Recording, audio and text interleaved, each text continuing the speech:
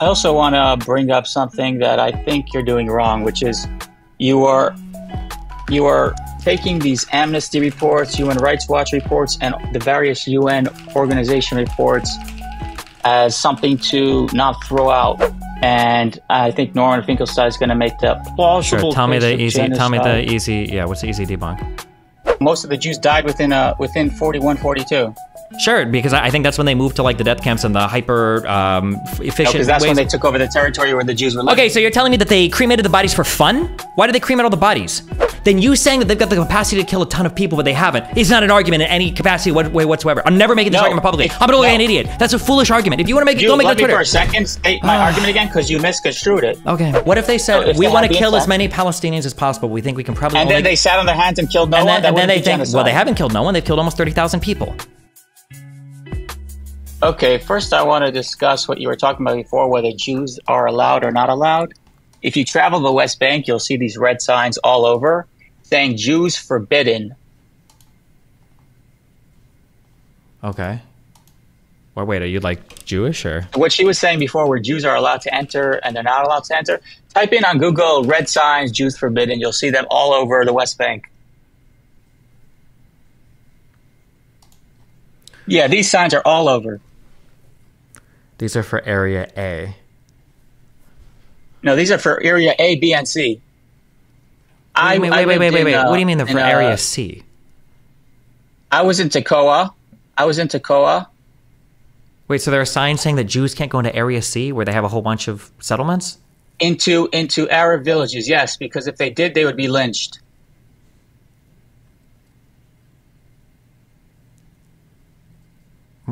Okay, can you show me one of these red signs for like Area C where it says you can't even go into Area C? Okay, could you find out which area Tekoa is in? Well, you said you lived there, didn't you? Tekoa, how do you spell it? I think it's Tkoa, Israel. Tekoa, Israel. T-K-O-A, Israel. Oh, Tekoa.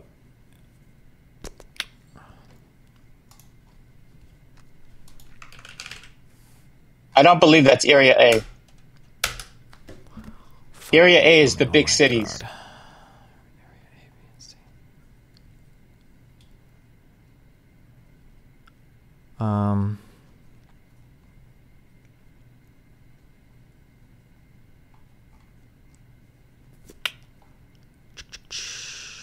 It really doesn't say here. Oh, fuck me. All right, let's see. Well, it's in the illegal territory, but it's not in Area A, I'm pretty sure, because Well, but I think the Area A is UN like- considers even Area C like illegal or whatever, doesn't they? So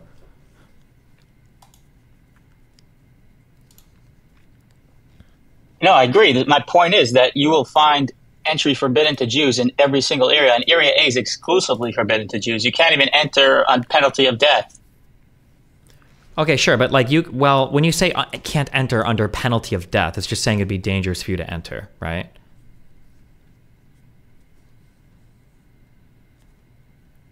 Do you hear me? I can hear you now. Yeah, this says as part Okay, of the sorry, 'cause I Arab was getting, Al like, Tamira village echoes. cluster, along with Zatara, Beit Tamir, whatever.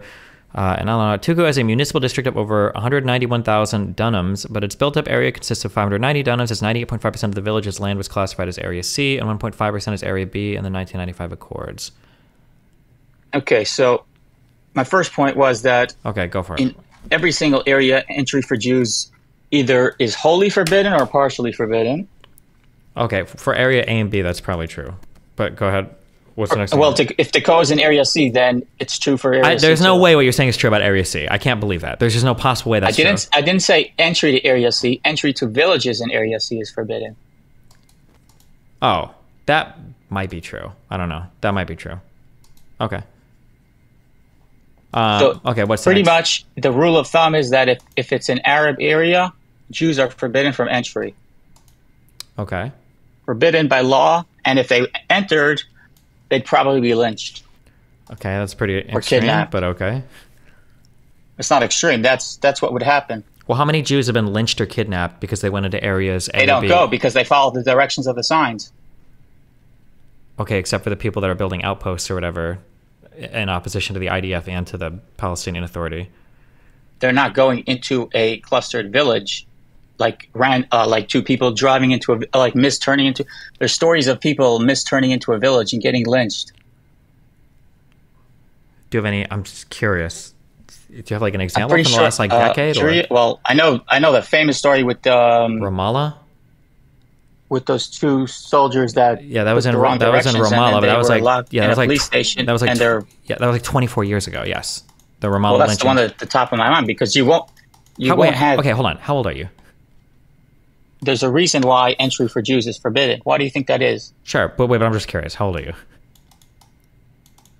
I am 26. Okay, so I don't know if you would even remember the Ramallah lynchings. So I don't know why that would be the one at the top of your mind if Jews that go into any of these areas would regularly get like lynched or killed. Like, I'm just curious if this, I'm not denying that it could happen. I'm sure it could. I know there's violence in the West Bank, but I'm just curious like if this is like a regular occurrence or if it happens where if like Jews are getting killed or lynched like in areas A or B. I'll give you a very recent example. There's this YouTuber named Bistuki. He's like very pro Palestinian Arab. He sneaks into like their areas. And recently he tried doing that and someone got a wind that he was a Jew, like he speaks Arabic. Someone got a wind he was a Jew, and they tried to go after him. He escaped, but they were trying to kill him. He has a video about it. Man, he's like very pro, showing the other side. He has a YouTube channel called, let me try to pull it up. Shuki, maybe, yeah. Log of Israeli Jew entering the West Bank. Okay.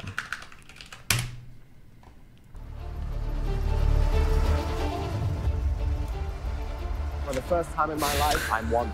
This picture of me and I. Oh my God! So he recently had a live stream where he's talking about how he had a near miss with death, because Jews don't do this generally speaking because they don't want to die. So you won't have a lot of stories of it.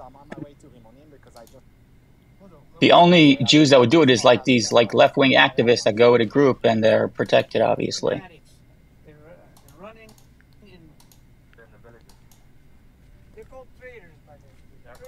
You hear me? Yeah, I hear you. I'm just going through this video. Okay. Okay. Is the video linked up with the voice? Oh no, you can't hear it. Okay, I got your point on this. Okay. I accept that Jews probably aren't allowed to go into areas A or B, or shouldn't be, or it might be dangerous. Sure. What is that? Or villages? You said Arab villages in Area C. Well, before she was saying that there's no prohibition on Jews' entry. Not only there's prohibition. Well, I don't know. Is there in every level? It's against Israeli law. It's against Palestinian law, and it's against your odds of survival. Sure. Okay. Yeah. Assuming those signs are correct. Yeah.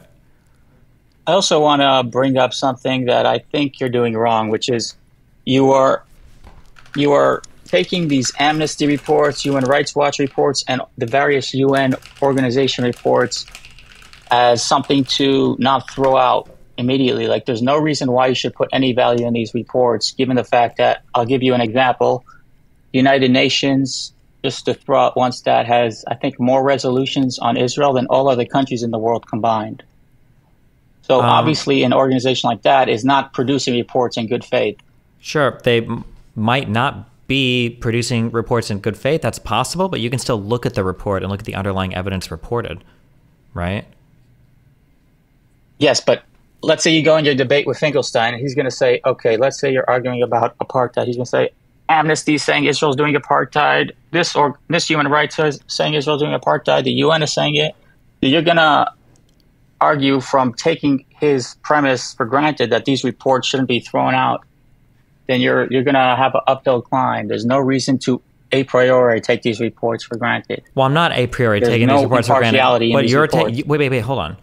Taking a priori them as serious would be dumb. I agree, but you want to a priori toss them, right? Like, I'm saying that we should just... unless you have good reason not to, you should a priori toss them. Well, why not just like... Well, I don't think I, as a YouTuber, streamer, video gamer, Coomer, is going to say like, oh, the UN and Amnesty International and B'Tselem are all garbage, but actually the Israeli government is super trustworthy. That makes me sound unbelievably unhinged and biased, right? I can't do that. That would make me sound retarded. First of all, regarding B'Tselem is complete garbage. So it's like a extreme far left organization in Israel.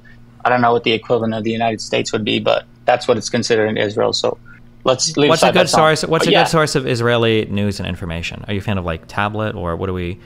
Well, Betzalel is not a news source. It's I understand it's a human rights for the occupied territories. Yes, but like what's a good source? You could go on Ma'ariv. You could go on Times of Israel. You could go on Yedidot Achronot is more the right. No, we only do English here. Listen, why not like look at the underlying rationale that they use and then go into to the debate and have the conversation about the underlying rationale rather than just saying like, oh, well, these are all biased. I don't trust these. I'll tell you why. Yeah.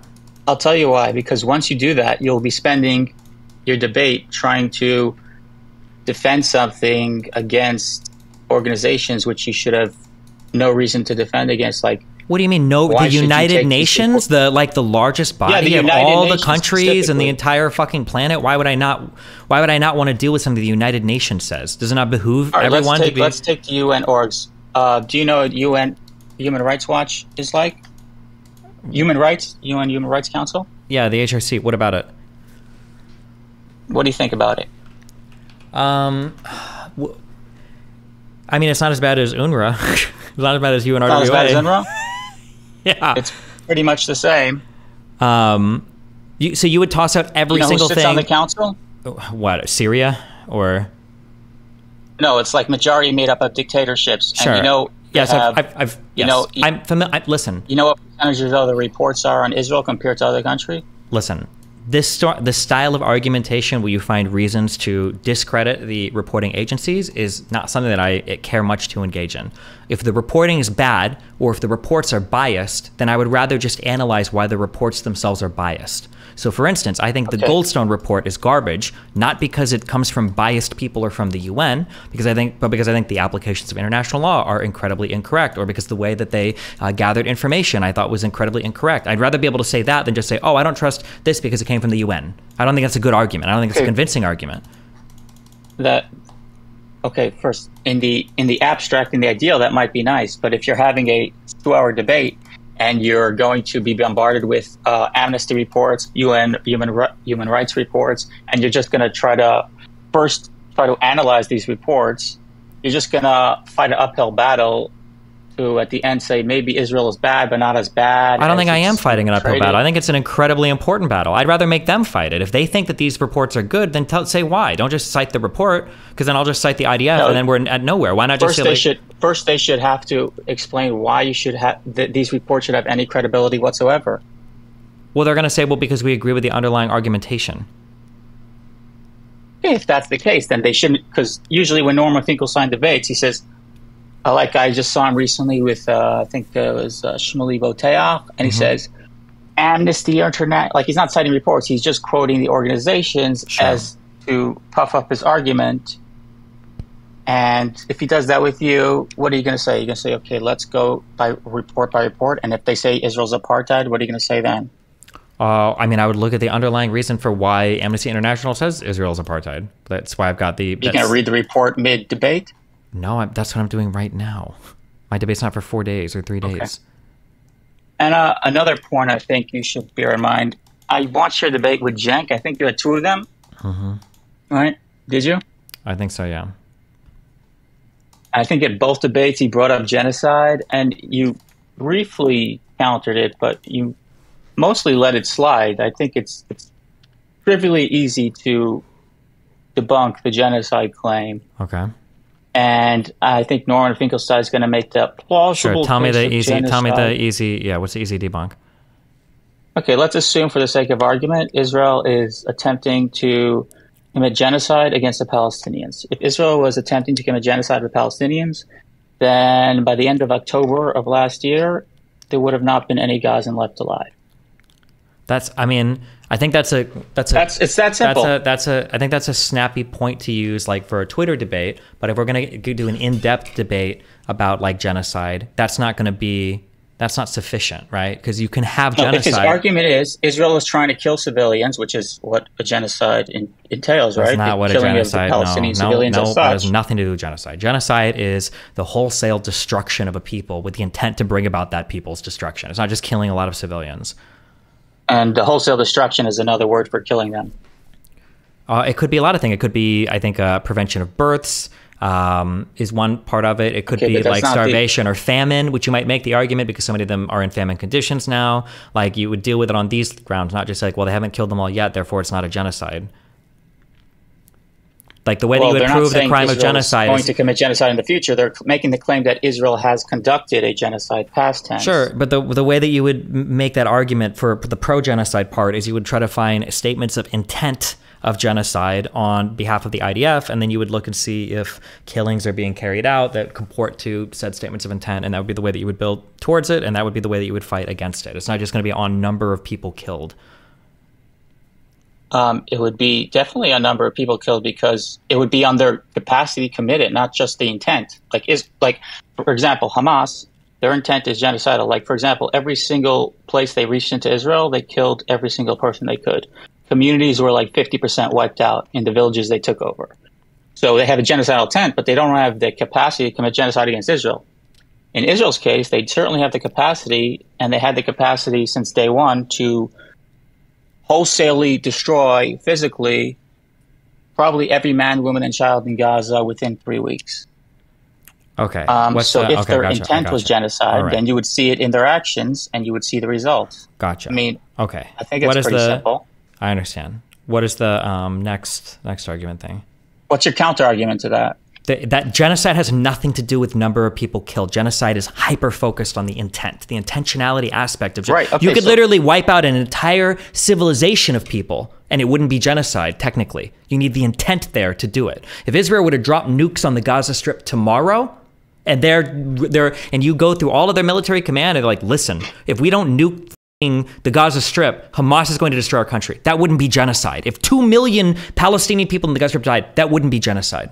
But if Netanyahu said, we actually do need to kill this entire group of people, we need to figure out a way to do this to where people don't, come down on us in the international community. I bet if we move these south, we cut off all the food and water, and we starve them out until they all die or fucking move away, then I bet we can actually get this done. Then that would be a strong argument for genocide. That would be the special intent for genocide. It would be there, and then the actions carried out by individuals would be in the furtherance of said genocide, even if only 38,000 people have died.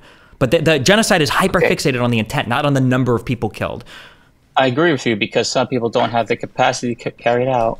You need both. You need both the intent. Hitler could have killed more Jews quicker, but they were fixated also on hiding the number of Jews killed because they wanted to bury a bunch of them. They wanted to gas them and cremate them and blah blah blah blah blah. Like, what? That's a non sequitur.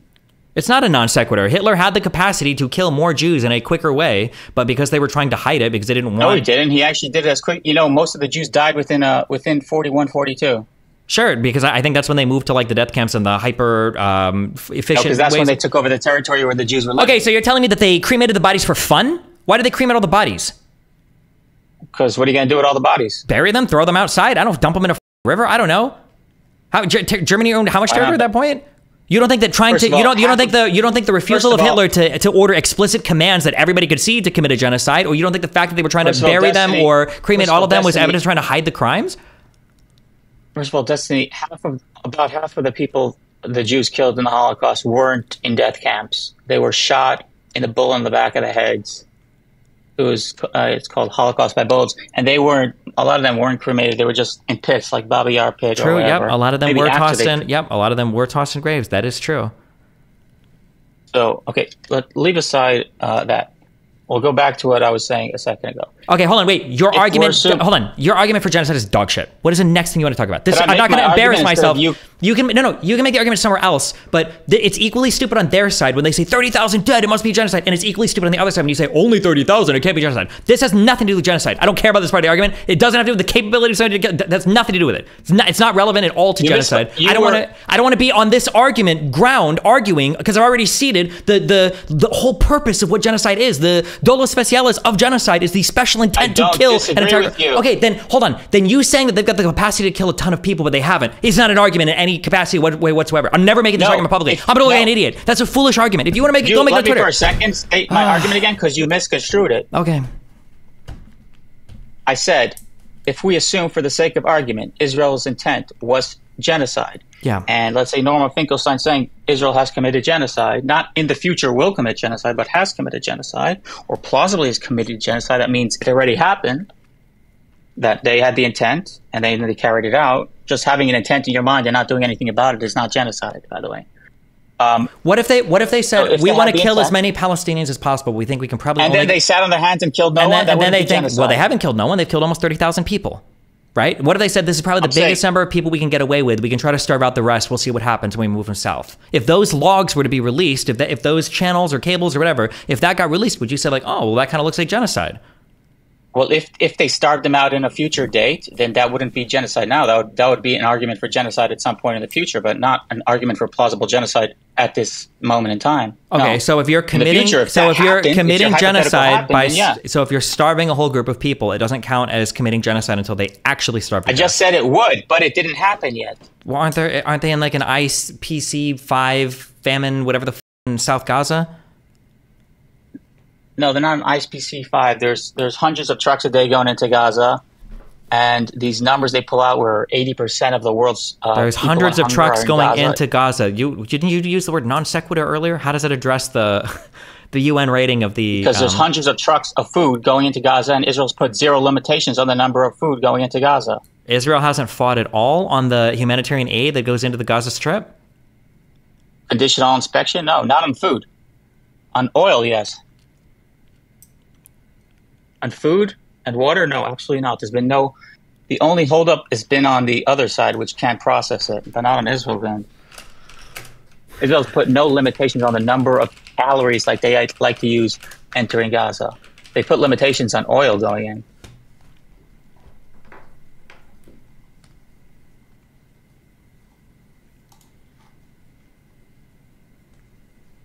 And I want to just wrap up what I was saying with the genocide thing.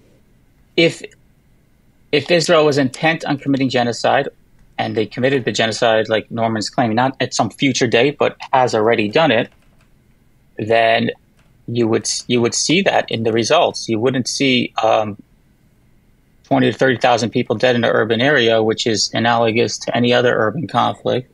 You would see it in the results, because if they were trying to wipe them out, it could very well wipe them out a long time ago. Okay. That's how you know that they weren't trying to do it. Gotcha. Okay. What's the next argument you have? If you assume for the sake of argument they were trying to do it, as in their intent was to do it, then it would have been done.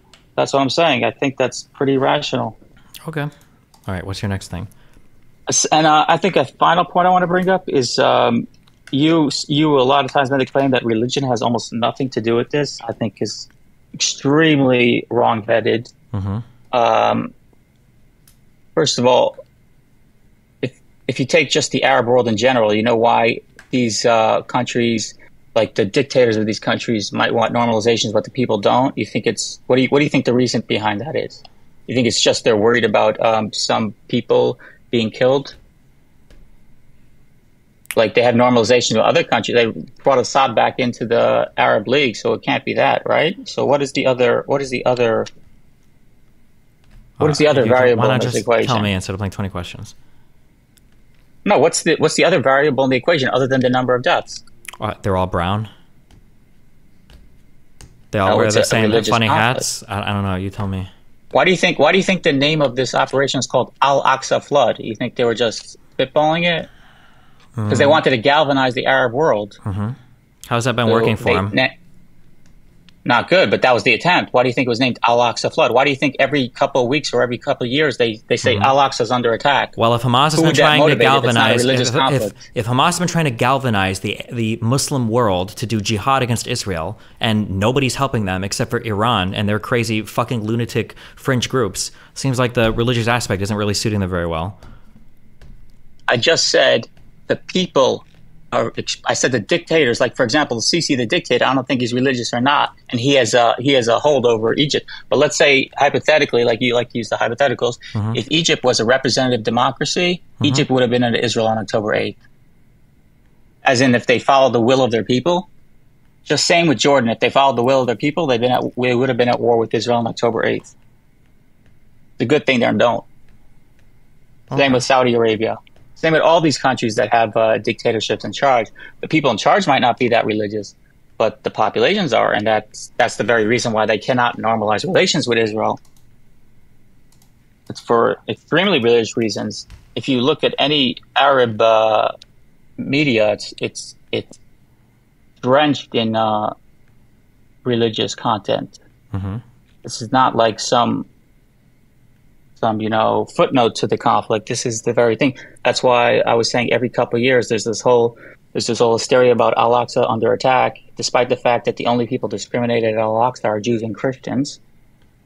That's another thing that never gets reported, that Jews and Christians literally are discriminated on the Temple Mount, despite it being a lot more important to them than it is to Islam.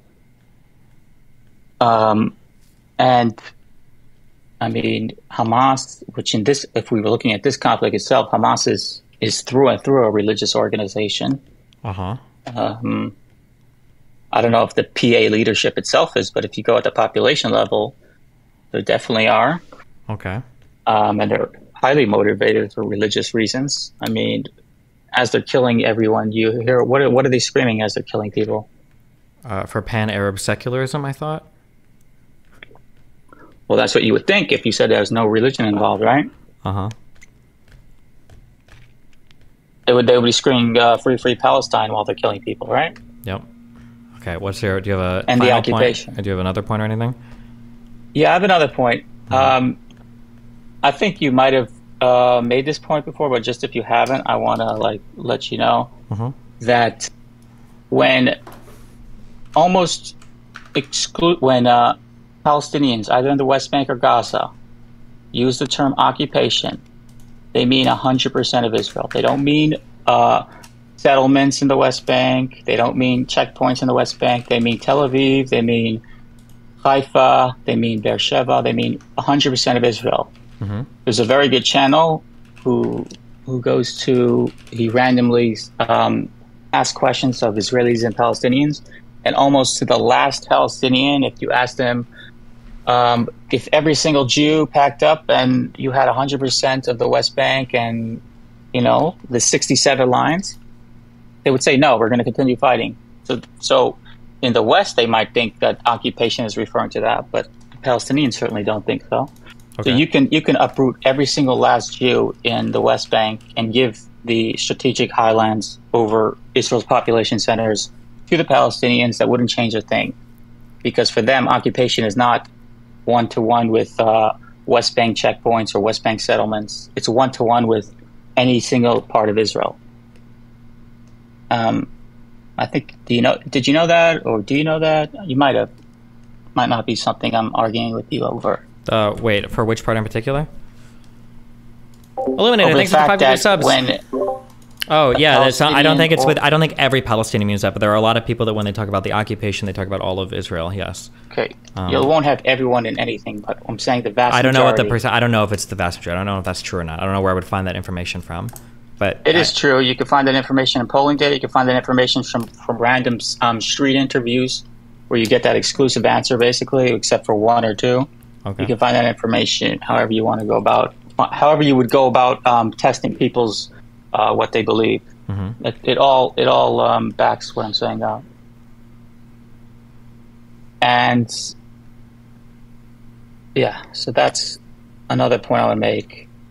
And I would really recommend that you're free to debate with Finkelstein. You should not accept the premise of taking any of these human rights organizations or UN orgs as gospel truth. That you should, I would say, why should I trust any of these organizations, given the fact that these people, for example, the UN has more resolutions on Israel than all other countries in the world combined every single year without exception. Amnesty publishes more reports in Israel than all other Arab countries in the world combined. You could go through these organizations. Human Rights Watch, which is paid by Qatar, if you look at who their chief is, just read through their tweets before and after October 7th. It's just exclusively on Israel. Same with Amnesty. If you look at the Secretary General of Amnesty International, that means she's allegedly the Secretary General of an organization that's cares for human rights internationally. Mm-hmm. Just go through her Twitter feed before or after October 7th. 95% plus will be on Israel. And if that's not good reason a priori to just say, why should I trust this org as being an impartial body looking at things, then what else could be? If you had that in any other situation, would you find it necessary to take them seriously or at face value. I mean, I think you still have to deal with the content that they publish, yeah, but... Well, if their content or what they're publishing is for the very purpose of continue to publish reports to demonize Israel, then they can find whatever they want. They can selectively pick stuff. They can selectively leave stuff out. And you can do that with any country if you actually want to. And that's what they do with Israel. Okay. So I think it's a fool's errand to try to argue the actual merits of each and every Amnesty or Human Rights Watch report. I think that would be a bad way to debate. It would be a losing cause, in my opinion. And if you don't believe me about the incredible obsession with Israel, just go look at the Secretary General of Amnesty or Human Rights Watch Twitter feed. It's just a quick way to just see where their mind's at. Mm-hmm. And you'll see that 95% before and after October 7th is devoted to a tiny country with 8 million people. And then if you go to any UN org or the UN General Assembly or the Human Rights Council, which is more than a joke, you'll see that you would, if you came down and you just looked at the reports of the UN, you would think Israel contains half the world's population at least, given the amount of attention that's brought on it, and is responsible for like 90% of the world's deaths. That's what I'm saying. Okay, sure. So with that, I think, unless you have something to disagree with, I just wanted to bring that up before your debate. Gotcha. Anything else? Do you have anything to disagree with about? No, I think I'm good.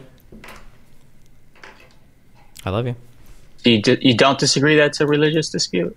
Or you do? I've said a trillion times that I think religion has become an important factor post-2020. I think you guys just ignore that whenever I say that. I don't know why, but yeah. Okay, you think the Arab world was galvanized for secular reasons in 67, 73? Yes. And for nationalistic, with Israel is for secular reasons? Nationalistic reasons, yes. 1,000,000,000%, yes. Nationalistic reasons? Yeah. What would be the nationalistic reasons for obsessing over Israel over any other dispute in the Middle East that's going on? Because the goal for pan-Arabism was strong, because you saw them competing to create like unified Arab states, and because the main pushback against Israel was because all the leaders saw it as a spearhead of, I think, European colonial projection. The Saudis also oppose pan-Arabism. You don't get the Arab world galvanized over the Saudis. If you don't get the Arab world galvanized over the Saudis, what do you mean by Nasser that? didn't galvanize the Arab world over the Saudis. They were against pan-Arabism. What do you mean he didn't galvanize the world over the Saudis? What do you mean by that? In the way that he galvanized the Arab world against Israel. I completely disagree. Didn't Nasser arguably lose the 6-day war because he committed some 50,000 troops to fighting against Saudi interests in Yemen? Oh, we're arguing different things. I'm not saying Nasser didn't, for geopolitical reasons, fight with the Saudis, or he didn't. I don't know whether he did or didn't. I'm saying the Arab world, the population, didn't go into the streets against Saudi Arabia. They went into the streets against Israel for one particular reason, not because of pan-Arabism. I don't even know how much they necessarily went into the streets against Israel. I mean, I think that they were mad against Israel for being there, but I think that it was mainly... There was the entire Egyptian streets were flooded before and after. Before and after what? The 67 war. Why? No shit. They lost the entire fucking Sinai Peninsula to them. What do you mean? Yeah. No. Before the war, there was huge galvanization against Israel. There was like this sure, but even in the Arab world. Even before the war, yeah. I mean, of course, because the presence of Israel here is like a whole new, like, supposed European project that has shown up on your doorstep that people had huge problems with, that the Arabs in that area had huge problems with, yeah. I don't think you need... No, the Arabs weren't referring to them as Europeans. They were referring to them as Yahud. No, I'm pretty sure that the obsession was definitely them coming in as Europeans. Yes, that was the mythos of those Jews that had come in. It was as Europeans, and it was with European support. Do you know what the best-selling books in the Arab world are after the Quran? I don't even care. I don't even want to hear them. What is the evidence of the countries that were uniting against the Israeli people at the time between 48 and 67? Where is the evidence of like religiously inspired conflict? It was religious fervor at the population level. Maybe at the elite level it wasn't, but they used the religious fervor. If there was so much religious fervor, wouldn't it have been easier for these Arab states to combine to expel Israel from the region? They couldn't. They lost the war. Well, yeah, but a lot of that was due to lack of coordination and lack of unification among the states. First of all, Jordan signed over their army to Egypt before the war. That's literally as unified as you can get. Why would you use Jordan as an example here when... Because that was one of the three main fighters in the Six-Day War. The King Hussein was literally assassinated by Palestinians for like being too friendly towards Israel in 51, and Jordan literally 67 war, sure going up through 67 and like through all of this, like I'm pretty sure the Jordanian kings were like had the most friendly disposition towards the Israeli prime ministers. Again, I told you at the elite level they might not be motivated by religion. I said at the population level, hence why he was assassinated. Okay. I guess in all of my studying and all of my history and all of my reading on this, the religious stuff just doesn't come up anywhere near as much as the nationalistic stuff does. The religious stuff doesn't seem to take a huge... the people that are writing it... Oh, it's all the elites writing it, but not another the underlining reason for it. Why? But the people that write about Hamas don't look for an underlying reason for Hamas. Yes, they do. Yes, they do. They barely mention the religious aspects. Of the Islamic jihadist party, their blockade, this or that. Right. We're just reading. Reason. Yeah, I don't know. I guess we just have different people then. I don't know. It seems to be pretty easy to find evidence or writing that for Hamas, a lot of it is like religiously inspired, or at the very least, that's like a huge tool that they use to drive their population to fight against Israel. That the very fact that they're able to use that tool shows you how religiously motivated the conflict is. If it wasn't a motivating factor, that was a change in character. It wasn't a change in character. Okay. You think that a theocratic Islamist regime is the same in character as a secular dictatorship of an Arab state, where the people are majority Muslim? Because a secular dictatorship keeps the lid on. Because the what? Because a secular dictatorship will keep the lid on the population, like what's happening in Egypt and Jordan. So you think the religious fervor of like an average person living under Hamas is going to be similar to the religious fervor of a Muslim living in Egypt? Egyptian, yes. Okay. Yes, Egypt is the number one publisher of anti-Semitic content in the world. Gotcha. You know why Israel's peace treaty is nothing but like an armistice treaty? Why the peace is just a cold treaty? Why do you think that is? Israel gave back every last inch of Egyptian land. I'm pretty sure it was because when Sadat was negotiating for these treaties, I don't know if any of the neighboring Arab states saw themselves as having a warm peace with Israel, and a cold peace was something Israel was but why were the Egyptians themselves? And why was he assassinated? Well, he was assassinated because he was a sellout to the West. And why? No, he was assassinated by the mother. He was assassinated for being a sellout to the Jews, for negotiating. If you with go the through Jews. His trial and his statements at the trial, I don't believe he mentions Jews or Israel a single time. I think it was because they considered. I didn't say Sadat. I said the reason he was assassinated. Yes, I'm saying the assassin of Sadat, the guy that assassinated him. That when you go through the trials and you read it, nothing about Judaism or Jewish people or Israel is ever brought up. It was because the guy was obsessed with Sadat was a Western sellout. Because Egypt ended up taking a lot of money Western from the United States. States. Or sellout to the Jews? Didn't I just say like 20 times? Sell it to the West. Because that was it was a big change in Egyptian posture to turn from the Soviet Union and start taking money from America to make peace with Israel. Okay, so why? Okay, let's use a modern example. Why would it be dangerous for Saudi Arabia to normalize with Israel? Well, I don't even know if I'm not even sure how dangerous the Saudi monarchy. Why would it be a little dangerous for them to normalize with Israel? Probably because the people don't like Israeli people. Be my guess. Don't like Israel. So it's not Western because they have good relations with the West. So it's hold Western. on. Asking why the people of Saudi Arabia aren't okay with normalization with Saudi Arabia is a fundamentally different question than why was Sadat assassinated or what did his assassin say in trial. These are two different questions. I'm pretty sure the assassin was a religious Muslim Brotherhood man. I don't know this off the top of my head, but I'm pretty sure I read that. You can check right now on Wikipedia or something, but I think he was affiliated with the Muslim Brotherhood, which is what Hamas came from, which is explicitly religious movement. Okay, how was the UAE or Bahrain or Sudan or Jordan? How are these people able to normalize relations with Israel? if their people Okay, wouldn't that's a great tolerate it. example. Jordan's another example of a cold peace where the population itself despises Israel, but Jordan, because they're not representative of the people, they made a cold peace treaty with Israel. And you think that if Same with Egypt. do you think that if Israel, if it would have been a bunch of Christian people coming in, do you think it would have been the same conflict? It might have been, probably not to the same ferocity, because the Jews are like on a higher pedestal than Christians when it comes to hate, but it would still be a religious conflict, I would assume. I don't know for sure. I mean, we do have the Crusades back in the day as an example. So with Christians, it would probably be about the same conflict, right? It would be, if it was, I would assume it would be religiously motivated also, but not to the extent it is with the Jews, which is like taken to the power of 10. If it was a group of Muslims that came in that was a different flavor of Muslims, we'll call them the Abuki Muslims.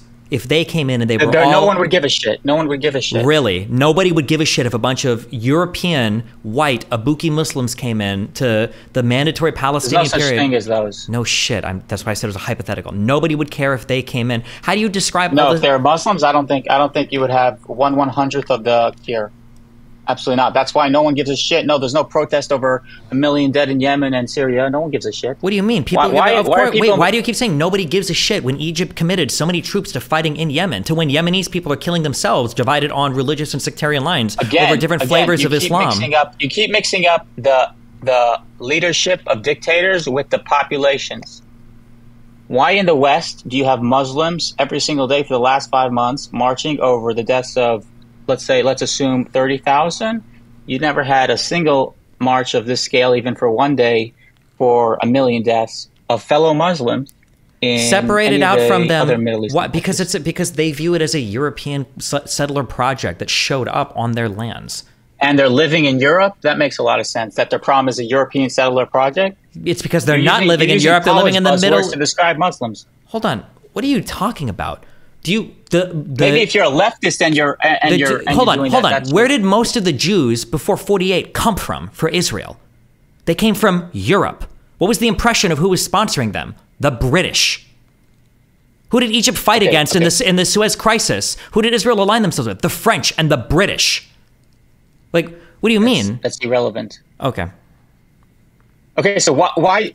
That's irrelevant. All right, in 2023 or before that, or whatever conflict you want to go to, you would have to explain. Okay, why are Muslims in the West? You think Muslims in the West are on the streets for the last 5 months because they think Israel is a Western outpost, a secular colonial? That's what's motivating them, really? As of right now, I'm not sure, but in the beginning, yeah, absolutely, yes. That it was a Western outpost. That's what was motivating them. Yes, I think so. And your evidence for that is what? I mean, my evidence for that is that I'm pretty sure every surrounding Arab leader saw them as a Western implantation because the British people were the ones sponsoring them coming in. I said today, 2023, the Arabs. Hold on. Did you not listen to what I said? What I said was at the time when they came in. You're talking about in 48, what they saw. Yeah, in 48 and pre-48, yes, that it was a British-sponsored implantation of European people into that region. And then from there, once you start the violence and then once you wind the clock up and then you go, why they continue? It's not like they're going to stop fighting at some point. I think over the past 20 years, I've said this a million times, over the past 20, 25 years, I think the conflict has taken on a more religious character as nations have removed themselves from the conflict via peace treaties, and now all you have are super jihadist radicalized people. But prior to 2000, especially around 48, 67, yeah, I think it was primarily characterized by them hating the fact that Europeans were settling their Arab land, yes. And First, if you want to hop back to 48, 67, we could. I asked you a question about 2023. What do you think is motivating the Arabs to go out on the streets every day for the last 5 months?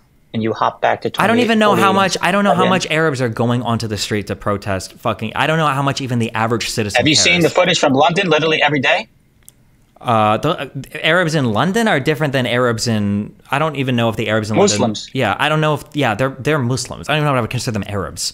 They're there for Muslims in Dearborn. Sure, they might. Yeah, they're there for retarded fucking reasons. Half of those Muslims probably can't even find the fucking Jordan River on a map, or don't know what the West Bank is of what. They probably don't know. Yeah, but what they do know is that it's Hold on, wait. Hold on. If you're gonna ask me about like what Muslims in London think or what Muslims in fucking Michigan think, that's a fundamentally different question than Muslims in the Middle East. These are totally different groups of people. I asked you that in the beginning. I said, why do you think they're protesting for the last 5 months?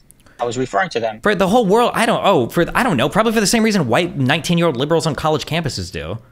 They might be protesting because it's a Western outpost. That you might be right about. But I don't think Muslims are conditioned on secular colonialism. Those are You think that they're academia. Hold on. So you think that when Jews were coming in from Europe, you don't think the fact they were coming in from Europe, you don't think that was a big deal to the Muslims at the time? That would have just been an academic buzzword to them. They were just upset about the religious differences between them. I mean, the British came in and there weren't uproar about it. What do you mean the British came in and there weren't uproar about it? I just gave you a knockdown argument. You said it was hold on, wait. You didn't give me the British didn't come in. The British came in with a mandate. Yes, they did. No. The British came in with a mandate to give them the territory. They didn't come in to rule it forever. The British. Okay, that's very nice. But they came in from 17 to 48. They governed the place. They ruled it with a very strict arm. With the intention of, number one, it was to turn it over eventually. Number two, it wasn't always peaceful between the Arabs and the British. They literally rose up and tried to fight the British from 36 to 39. They got fucking crushed by the British. So I don't know why you would use that as a knockdown argument. First of all, when the British came in, did you have the uproar in the Arab world when the British came in 1917? No, because the understanding was that the British people were going to give them the territory. Why would they have an uproar against them? They're happy about it until Jews start getting shipped in from Europe. Why would they be happy with Europeans coming in? Because they're going to give them the territory and leave. Isn't the whole argument that they're... Because they're going to give them the territory and leave. So you're going to give them the territory and leave? When do they have that assumption? When the whole mandate period is made, the whole point of the mandate period and the whole separating all the land and Sykes-Picot and all the League of Nations mandate stuff was to basically create mandates for these areas and eventually transfer the territories or states. Do you think the average Arab at that time knew any of these things? Do you think they were educated on this stuff?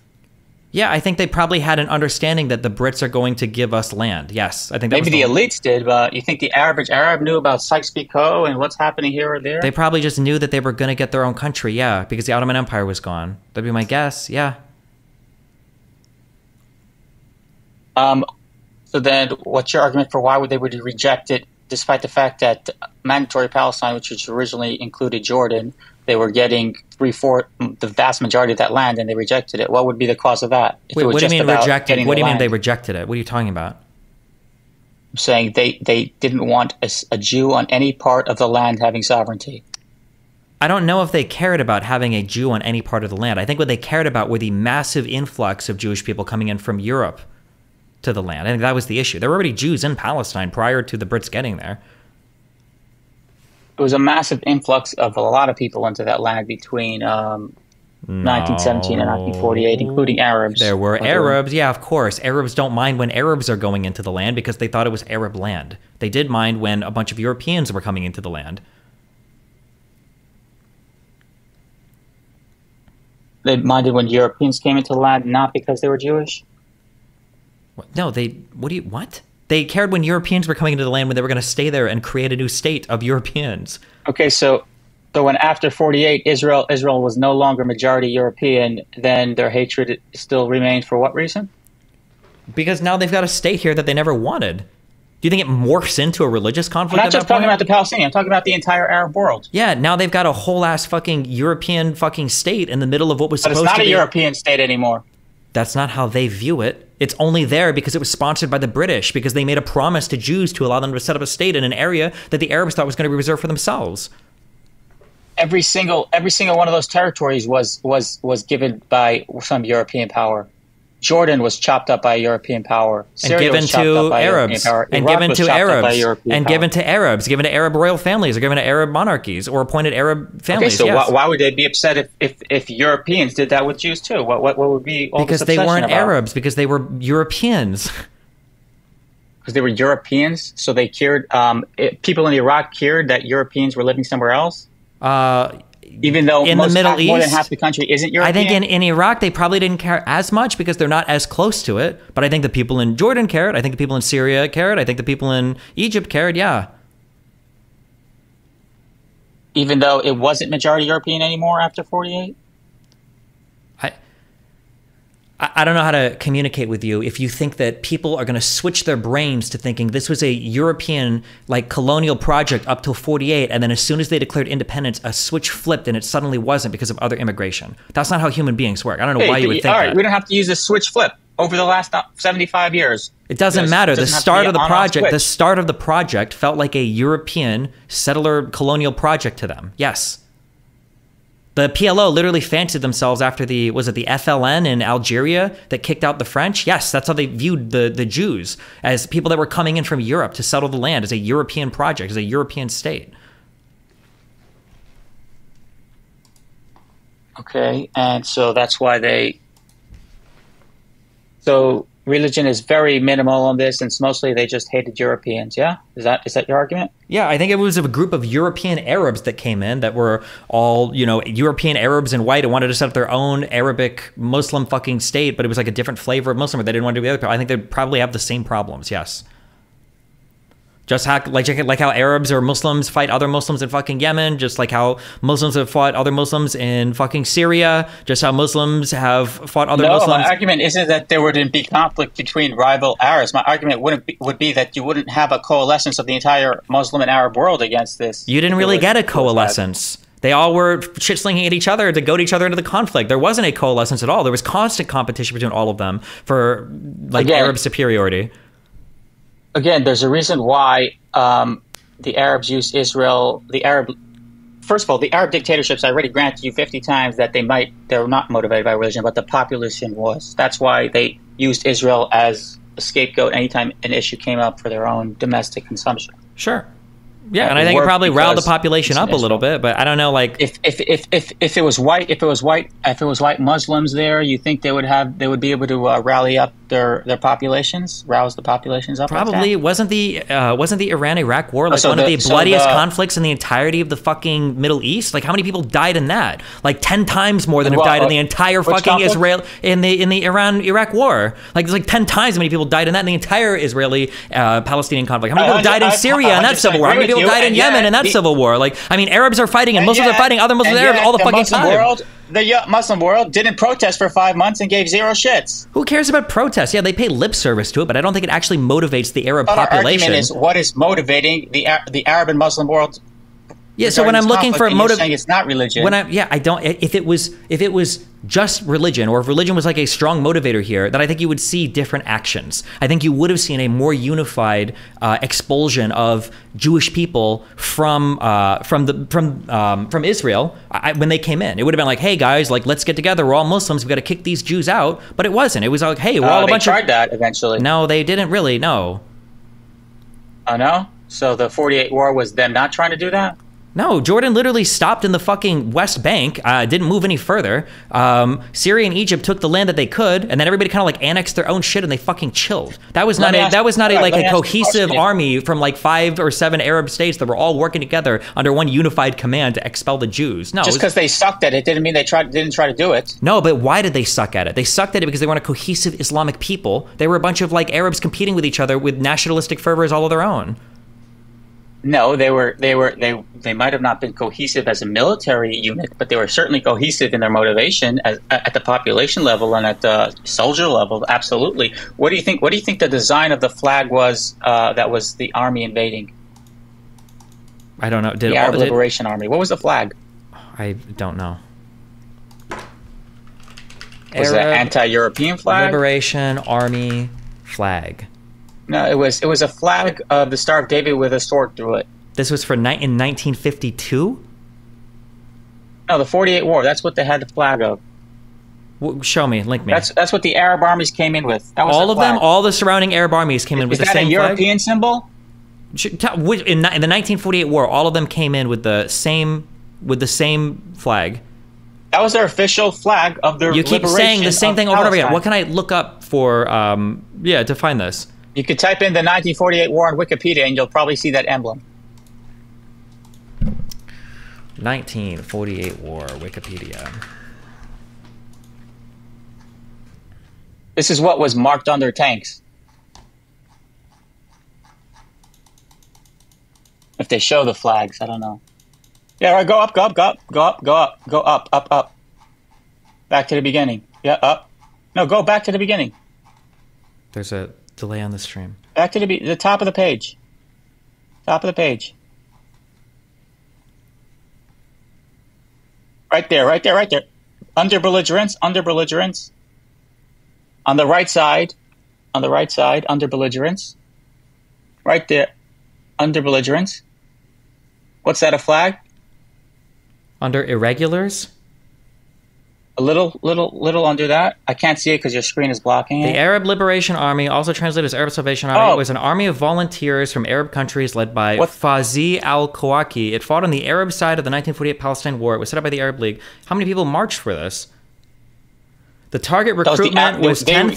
The number of volunteers having joined the army was around 6,000. The actual number deployed might have been as low as 3,500.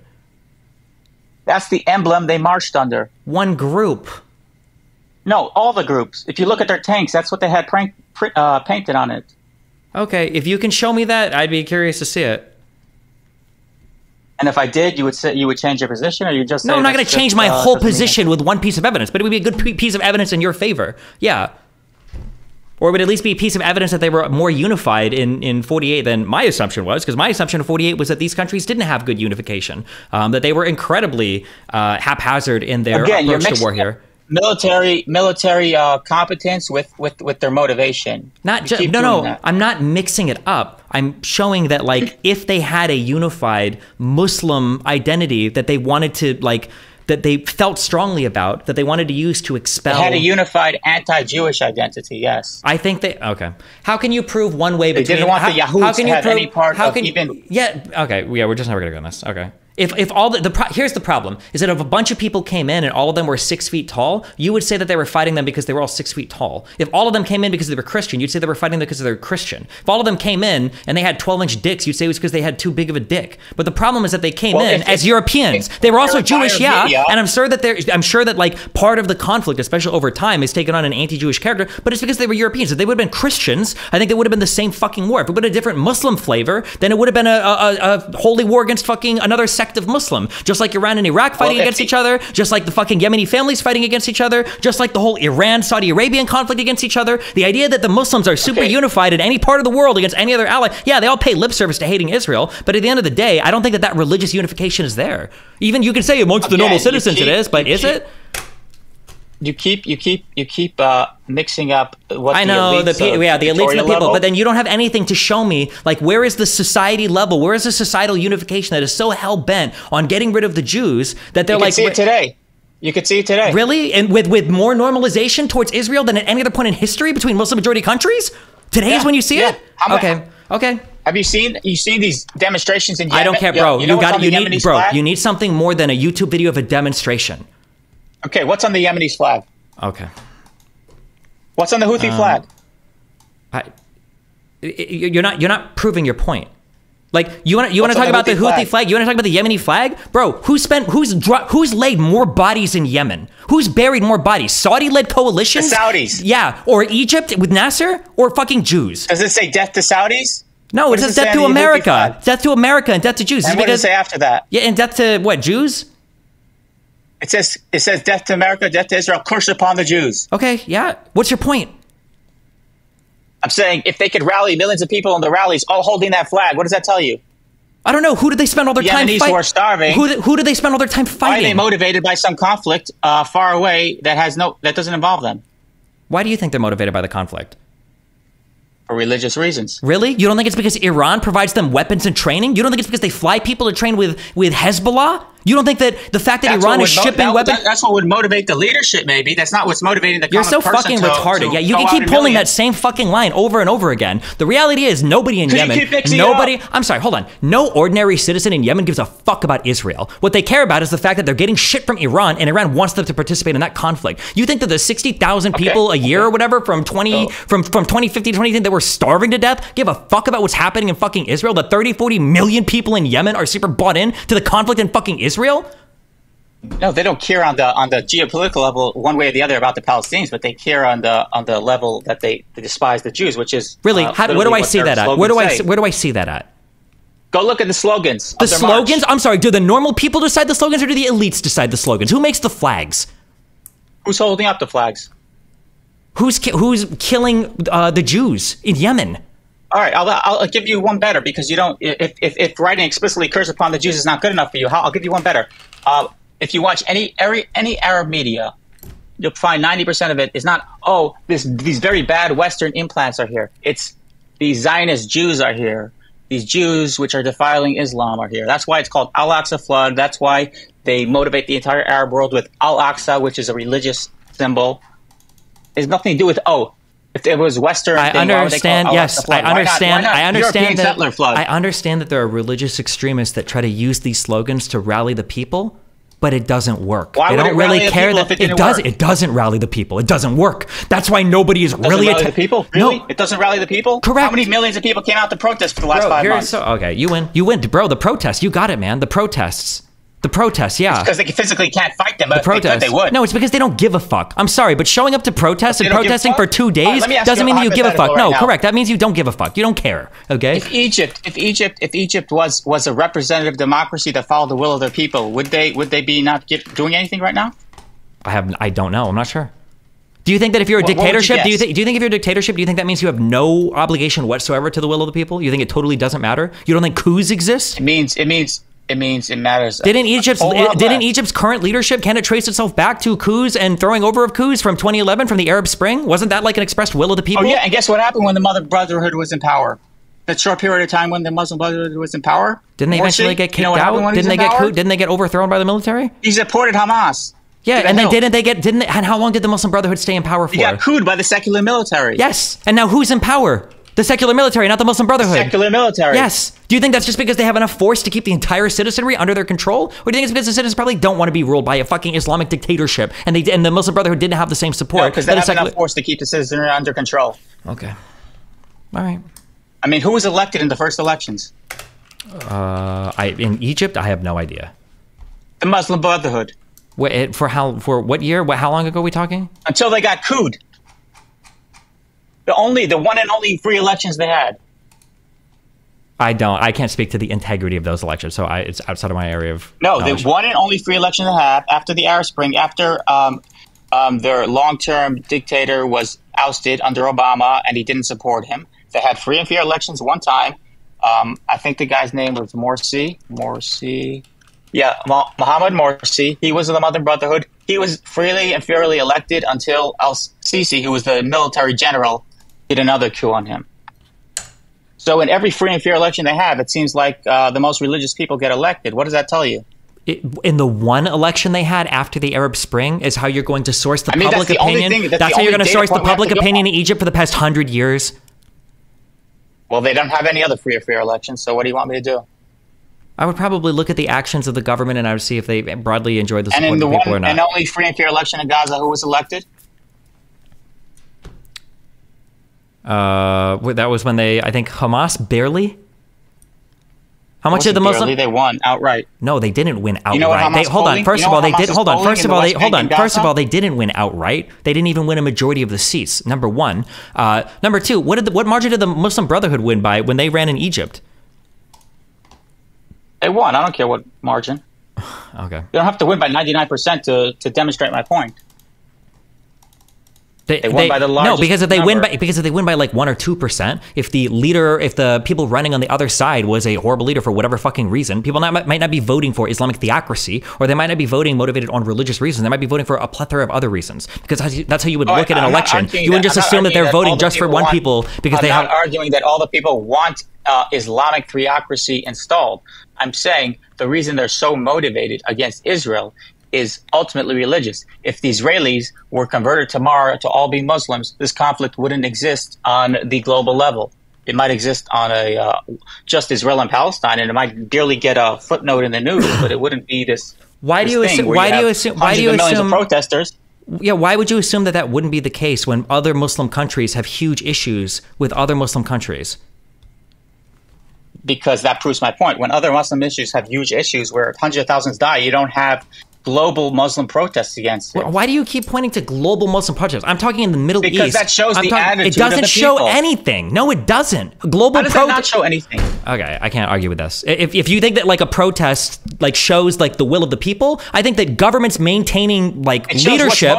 No, it doesn't. It doesn't show anything. It shows you what's on TikTok for the day. That's all a fucking protest shows you. If you want to see what people support, you look at the actions of the military and you look at the actions the government takes. That shows you what the people support, not a fucking protest. What a retarded way to look at politics. Yes, it does. Hold on. Wait, I'm sorry. The dictators are not reflective of the will of the people. You don't think that military dictatorships don't have to worry about what their populations will support? Military they have to worry about feeding the population. That's about it. Of course, yeah. And what do you think causes fear in the population? Is when the military or the dictatorships are falling too out of sync with what their populations want. Militaries feel pressure, and military dictators feel pressures on their populations all the time. You don't think that Putin is worried about getting cooed by people like Prigozhin or whatever the fuck, or any of the other people in fucking Russia if he loses legitimacy as a leader? He can't just say, I'm a dictator, there's no problem for me. I don't think he's worried. No, I don't think he's worried right now. Okay. I don't think I don't think you pointing to the actions of al-Sisi is demonstrative of what the will of the people is, which is why if there was the will of the people was demonstrated, if you conducted a poll in Egypt, if they wanted them to join against Israel to defend Gaza or attack Israel, you would see a vast majority in support. Same with Jordan. Same with just about every Muslim country. If you took the attitudes of Muslim countries on Jews, it was like in the 95% of it is completely... Why are all of these nations so reluctant to go to war with Israel on behalf of... Because they'll get their asses kicked. Then why does Hezbollah do it? Why does Hamas do it? Getting their asses kicked didn't bother them. Is not... Because Hezbollah... First of all, Hezbollah hasn't fully joined in because they're deterred for now, but Hezbollah is working for Iran. So if Lebanon gets fucked over, Iran's still intact. So Iran doesn't give a shit. Hezbollah is a state within a state. I don't know how that responded to my question. So first of all, Lebanon is a unique exception in that there's a large percentage of the population that is not Muslim and is not motivated by attacking Israel, but the Muslim portion of the population. That's right. But now you're making decisions that aren't based on these decisions aren't on religious conflict. Then they're what, for security of your country? Which conflict? On any of them. So you're saying that the surrounding Arab states won't go to war with? You asked me why they haven't attacked Israel, and I told you. If they thought they can win in a fight against Israel, they would absolutely do it. Wait. So you think that right now there would be no greater glory in the Arab world than defeating Israel. You think that right now you don't think that Egypt, Jordan, Saudi Arabia, Iraq, and Syria, if they were to join forces, you don't think they would beat Israel in a war with Hezbollah and Hamas helping? If Israel was losing the war, they would nuke all the capitals. Okay.